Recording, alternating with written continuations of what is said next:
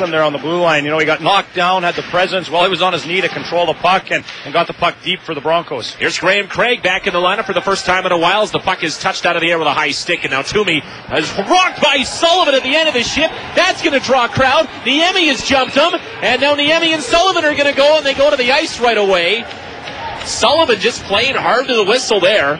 Gave his man a hard shot, and Niemi's going to have to take a minor penalty of some sort here. As player touched the puck, and then he was just finished. That was Toomey, as Sullivan, the fourth liner, gets out there and does his job. You know, the problem with that play there was Toomey high-sticked the puck, and instead of playing it right away, he stood there over the puck waiting.